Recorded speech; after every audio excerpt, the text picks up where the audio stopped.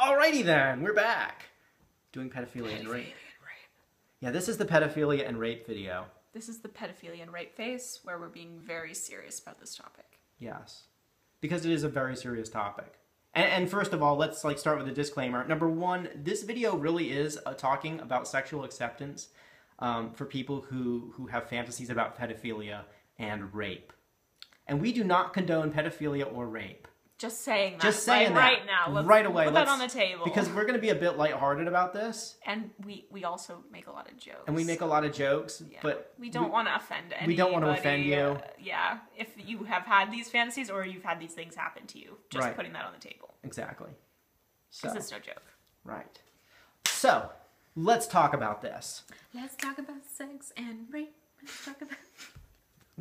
Too soon? Too Okay. soon. All right. All right. So we made a video about sexual self-acceptance and how it's important to tell your partner what you want to do sexually. And one of our friends said, well, what if you want to rape kids?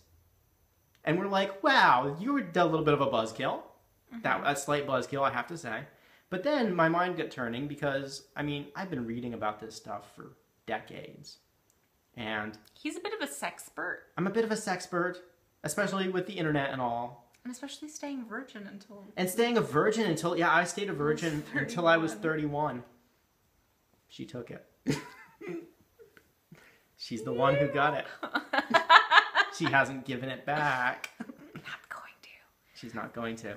So, anyways. So, we were actually talking about this morning. And we were considering that this really goes in line with the fact that a fetish that is unexplored persists. And if there's any fetishes that are pretty much completely unexplored, it is the ones that are so socially damnable that like, how dare you? Right, you can't even think those thoughts. You're an evil person. You're going to hell. Right. That. The thing is, because you can't even think those thoughts, and there's no safe place to express that you have these feelings, they just stew in people, and they just they just turn them over in their minds. I'm a terrible person. I want to have sex with children. I'm a terrible person. Have sex with children. Terrible person. Terrible person. Until eventually they've told themselves that they're a terrible enough person to go out and have sex with a kid. Right, because they're already so deplorable. Because they're so deplorable, why not? They have nothing to lose. Right, you're already such a shit biscuit, so go have sex with a kiddo. And we really want to change that. Because I was reading a book about pedophilia. Because I've read books about pedophilia. And the psychologists who wrote it were talking about how you can recognize pedophiles because they love all things related to child rearing. Not just children themselves, but they read parenting books. They read baby name books. They do. Pedophiles are fascinated with children. They're fascinated with the innocence of children. Oh, fascinating. And because they're fascinated with the innocence of children, they develop this sexual desire that is very closely aligned with children, and it goes unexplored because the very first thing that you think of when you think, am I a pedophile? And believe me, I think everybody has at one point in their life thought to themselves, at least for a fleeting moment, am I a pedophile? I have. Yeah, we have both thought, at least for a moment, am I? And we've honestly considered it for a moment, and then I said, no, I'm not. And then I moved on with life. Right. I moved on with life. I was like, no. Same exact thing with homosexuality. I thought about it for a moment. I thought about it for a moment. I was like, I was like, no, I actually don't like the D. I have one. That's enough. And I moved along. But still he accepts me. I do. Completely. But the fact is that especially with topics like pedophilia or rape, there's a whole lot of ignorance that happens. And pedophilia is really just you're wanting to experience that feeling of love for a child, but you don't know how to experience it in a healthy way. And so that's one of the root causes of it. And so when you talk to your spouse about it, or if your spouse comes and talks to you about it, what they're really saying is, I have this type of love that I want to give to children, but it's coming out, it's being expressed in a way that's not really healthy for the kid, or me, or our family, and it's certainly not healthy for you after you get caught and you're doing 25 to life, and Bubba and Cletus are using your body like a Chinese finger trap for a long time. That sucks. So, if the question is, should you tell your spouse about your pedophilia fantasies? The answer is absolutely yes. Yes. Yes. Because the worst thing that happens is that your spouse divorces you and your children think you're gross.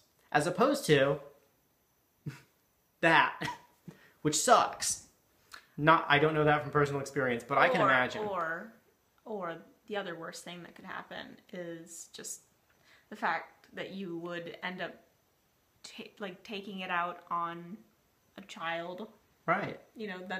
That's the worst case scenario, I think, right. Because then you're actually you're hurting another innocent being, basically. Right. Because of your own misunderstood feelings. And right. and when you tell these things about your spouse, and as the spouse, if you receive them with unconditional love, if you say, even though you want to have sex with children, that you're fantasizing about having this feeling of having sex with children, whatever that feeling may be, whatever you think it is, I still love you. I still love that part of you. The desire to have sex with children is abated because it becomes something that is, at the very least, loved and accepted. It's a loved and accepted part of you instead of the skeleton in your closet. And you can examine the part of you that's loved and accepted in a more safe way. And you can do it in a way exactly like with role-playing. That's something that's really, really quite... How many people want to be daddy's little girl? Daddy's little girl. Mommy's little boy. We've definitely had role-playing of daddy's little girl for extended periods of time. We have. We did that because I needed to process through that because there was incest in my family, and my dad is a pedophile. So I'm just going to be right out there and honest about that, So in my family, that idea, percolated, and there was just this conversation just about incest and pedophilia and feeling weird and creepy and shameful about that. So, that has been a really humongous wound of mine that I've needed to work through and just, I don't know, just to process through mentally. And I think that when you have a partnership where you can be honest and open about your sexual desires and the things that you have an interest in, you have a safe container to explore them in a healthy way rather than in a way where other people are getting hurt outside of the confines of the relationship and that there's just mess, So you have a place for the playing to happen, for the exploration to happen. Right, and it is an exploration because... It's a psychic and spiritual exploration. It's a journey, it's... yeah.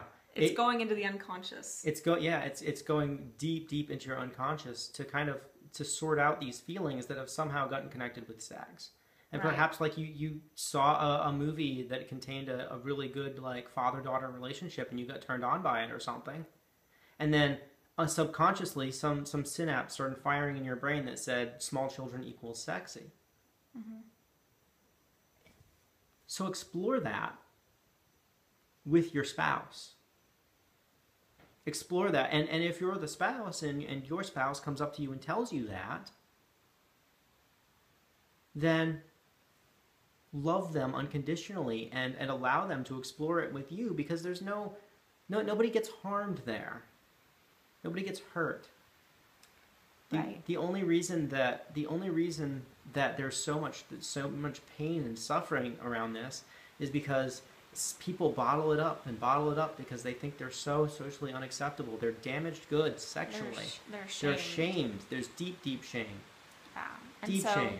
By healing these sexual wounds and sharing your shame and sharing the things that you've been keeping down and inside, you really start freeing yourself. Right. To be able to actually be more receptive to love from your partner and from other people, and your whole experience of life can start shifting, because no longer are you repressing these really, really deep-seated secrets and painful things inside of yourself. Yeah.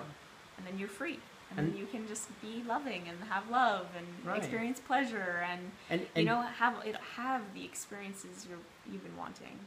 And I think you'll find that what the pleasure that you think you'll receive in a sexual fantasy is never the pleasure that you actually receive when acting out the sex itself. Think about your own sexual fantasies, and think about the most long-running sexual fantasies that you had, and how, if you've lived them, you know that they feel very different in real life than they do in your head. Because the mental synapse that's firing, that's giving you this particular pleasure sensation, when you think about a certain sexual act, is not actually the one that's connected with that sexual act.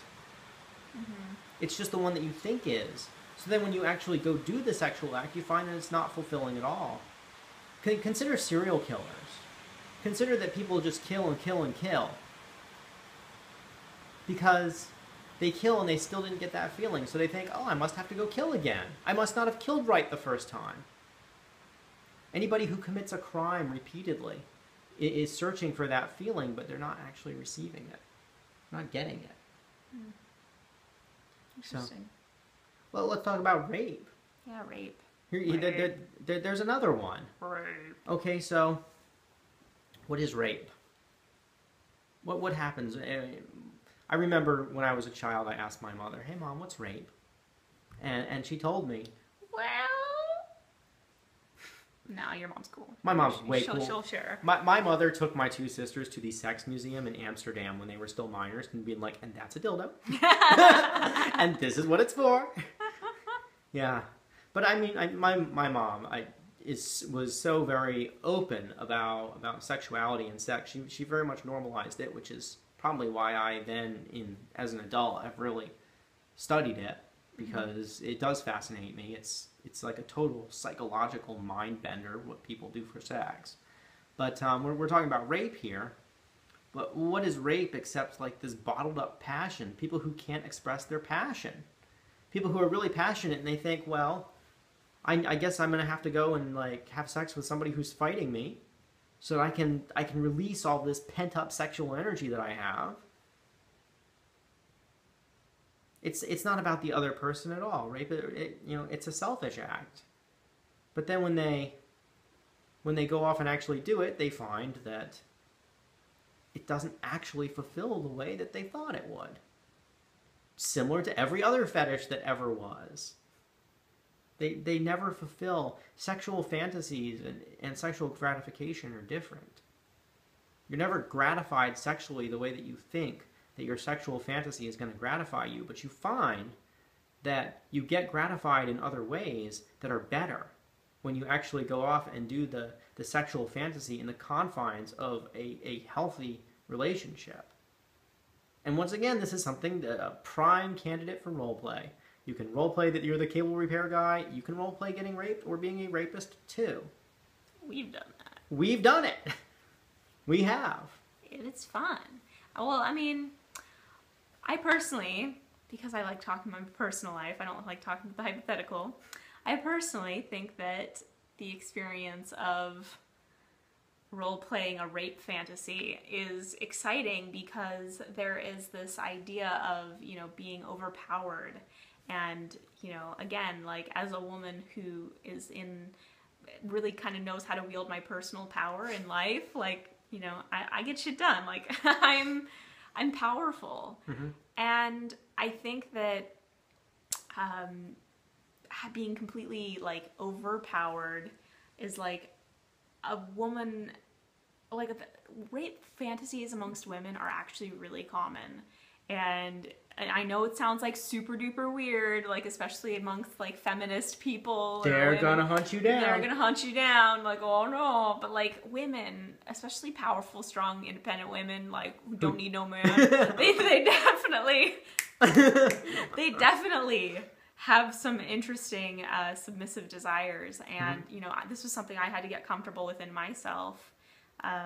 So you know, the idea of being raped is also like a really freaky fetish that women deal with that they don't talk that about. they don't talk about Because they don't want their man to rape them, but they and do. they also don't want their feminist sisterhood to like think that they're like weak or like you know, submitted to the patriarchy. The patriarchy. You know, the patriarchy. I'm gonna get you know, a card. beyond the freaking patriarchy, whatever conversation, there is still just masculine, feminine energy, and I think that a healthy, passionate woman seeks out a healthy, passionate male energy. You know, if they're straight. You know, obviously this doesn't apply to everybody, but it applies to enough people that it matters to make a video about it. To heterosexual couples, there is this seeking of this healthy, like, like, you know, like it's a desire. It's this desire. It's a desire and it just thing. like revs up inside of you, and it just like wants to jump out.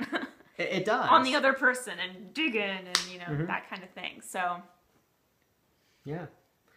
yeah, I mean, rape is like passion, desire, unexpressed for long enough that it becomes like this like boiling kettle, like right, and eventually it boils over. If you leave a pressure cooker on too long, eventually it blows its top.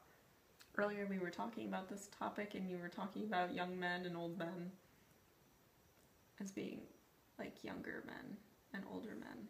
Oh yeah, so I was actually I was reading a book about the demographic of rapists, and it was talking about how many rapists are young men, like college age, who typically, I mean, they put their balls dropped, and they really can't figure it out about what's going on with that and why their penis is pulling them everywhere, including into vaginas.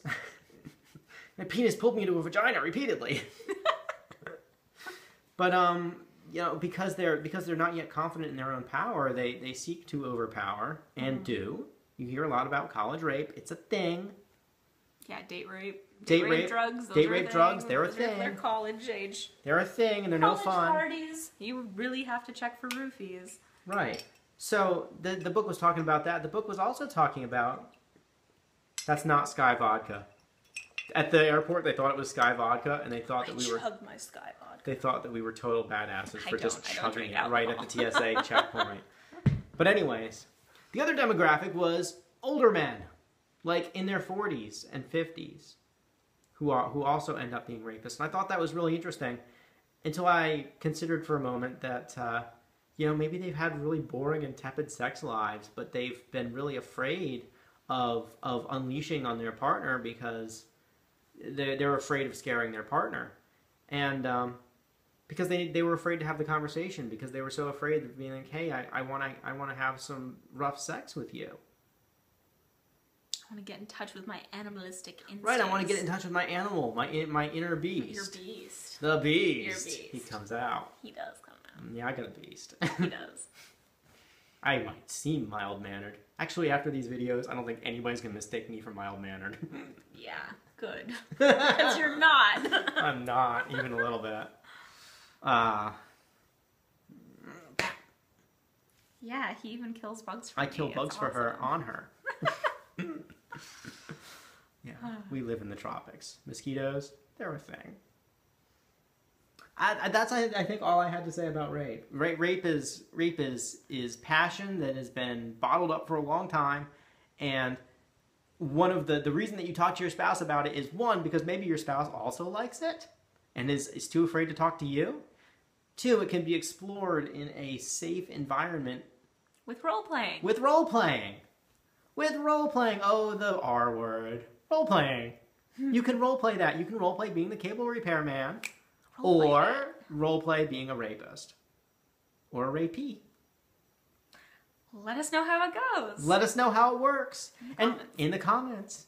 No, really. No, actually Please don't put this in the comments. Don't do that at all. No, we cancel that. Okay, no. What you want to do is send us a private message and then, like, ask us for access to our exclusive group where we talk about money, power, and sex. your money, power, and sex. Right, not ours. We want to hear from you, but we don't want to do it on Facebook for all the world to see your sex life, you know? Right. Our sex life is cool Our because... sex life is cool because everybody already knows we're out of the bag, you know? Right. Your sex life, well, you might want that to be in the bag. You probably don't want your employer or your children, your or grandma, you know, your aunt, Aunt Rita. Like, Aunt Rita's like, I saw you were tagged in a video, so I watched it, and you're out of the will. I'm horrified. Yeah. So anyway, there's a group. Send us a private message, and you can join. And if you personally would like to work on your relationship with us, we have couples that have been contacting us since we started making these videos and being like, man, I really want what you guys have. I want to learn more about how to have more money, power, and sex. Like, I want to learn this idea of having a better relationship, you know? Which leads to more money, power, and sex. Especially more sex. And I'm telling you that well-sexed people are very successful. I just got my hair cut by this gay man who was super fabulous today. He had rhinestone, see-through Gucci underwear. And we were talking about it while he was cutting my hair. Right.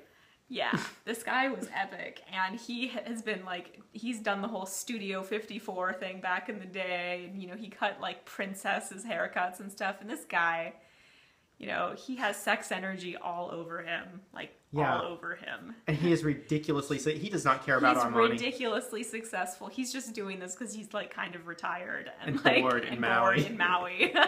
He just opened up a hair salon. Yeah. Right. Yeah, my beloved got herself like a $400 haircut for 50 bucks because he was bored. Yeah, it's pretty fab. So I'm proud of it. Yeah.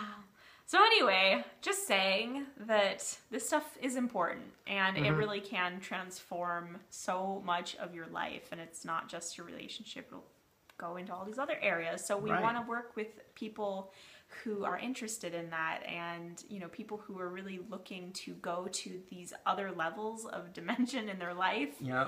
And we know that we've helped other people do it, and now we're just charging money for it. So send us a private message about mentoring and we will hook you up, and I hope to see you on Skype and just have a conversation and see if we're a good fit. See if we're a good fit, you know, like no pressure. We only want to work with people who are really ready for us. So if you think that might be you, send us a private message. We'll talk and see if we click. Exactly. And if not, we just keep making these videos. Because we're having a fuck ton of fun with this. We really are. We really are. I love this. This could have been a very serious topic. And it didn't. It doesn't have to be like it doesn't have to be an oppressive topic. No. So it's only oppressive and repressive and taboo because nobody talks about it and everybody feels ashamed about it. And you know what? This is like a shame-free zone. Right. These videos and our group and our mentoring, it's all like... It's totally shame-free. Shame-free because we don't shame ourselves. Check your shame at the door. Check your shit at the door. Check your shame at the door. Yeah. Well, actually, you don't really need to because we're going to talk about your shame and like... Right, exactly. We're unpack kind of going to be all about it. So bring it in and just lay it down, and then we'll look at it and we'll be like, look, it's shame. There it is. Yeah, look, it looks like a big turd on your living room floor. Do you want to clean that up? Yeah. Let's clean it up. Let's clean it up. In all seriousness, let's clean it up, people. Right. Because a world lacking sex is a lackluster world. Yeah, pretty much. Yeah. We should go create some more sex. We do, right now. This is sex. This is mental sex. I know. We're sapiosexuals. We're sapiosexuals. We're having sex on camera and you can't see it. You can't. But it feels amazing. You might be able to tell from our smiles. And 0 chance of jizzing in your pants. It's great. All right. What are we talking about next time? We don't know yet. We don't know yet. All right.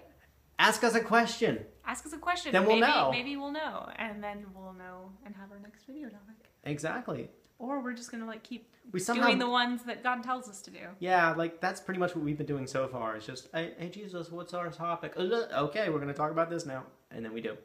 Works great. So anyway, talk to you guys later. See you in the group. Talk to you via private message. We love you. We care about you. Goodbye.